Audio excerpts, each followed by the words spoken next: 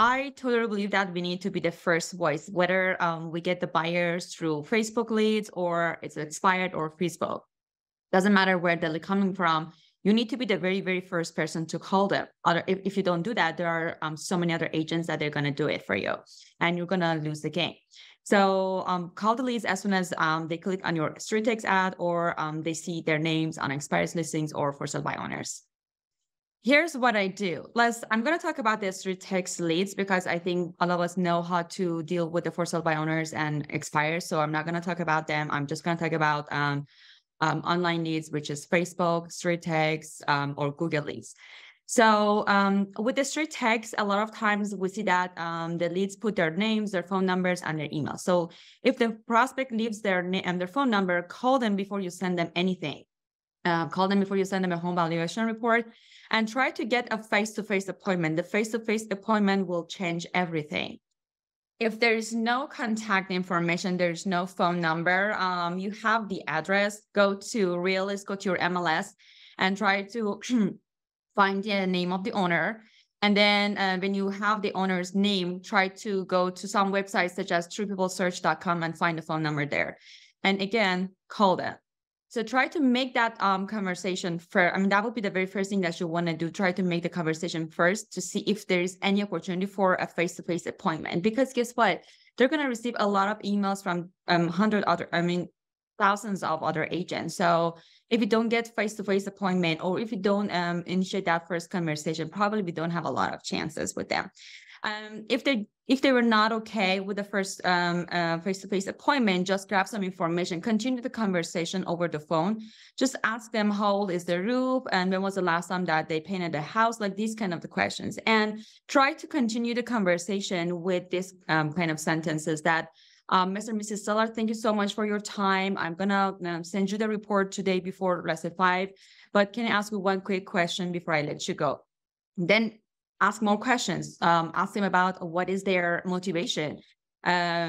Why did they ask for the home valuation report? Is it just they were curious about that? And ask them, okay, so let's say, for example, if you want to sell the house, where would you go next? So that kind of basically make them think about like moving and selling the house. And finally, you really want to ask them that just out of curiosity, if you are confident that you can get the right amount now, whatever, and that can help you actually to move to your destination, would that be something that you want to do now? So based on this last question, I put them in 3 different groups. I have hot lead, warm lead, and nurture lead.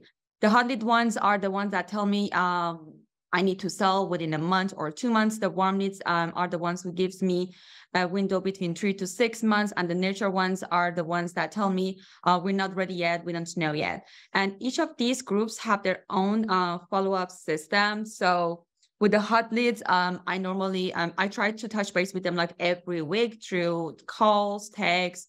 They receive weekly market updates from me. They receive monthly mailers. They have homebot emails from me.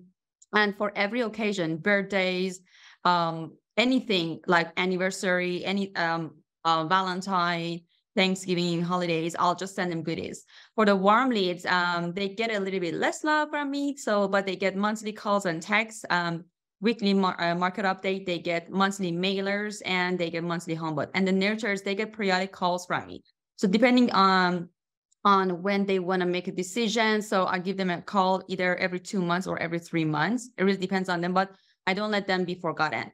And they also get weekly market updates from me, monthly homebot emails.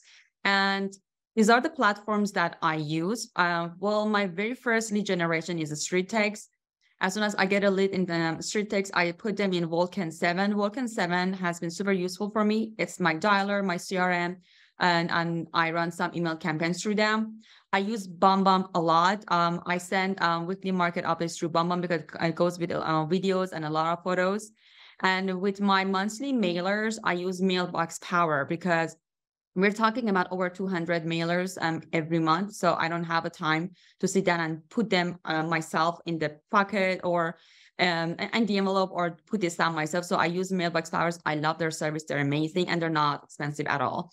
And I also use HomeBot. So HomeBot, actually, we use mean, as everybody said, we use our monthly home valuation email.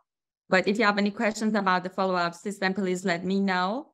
My phone number is there, 702-504-6939.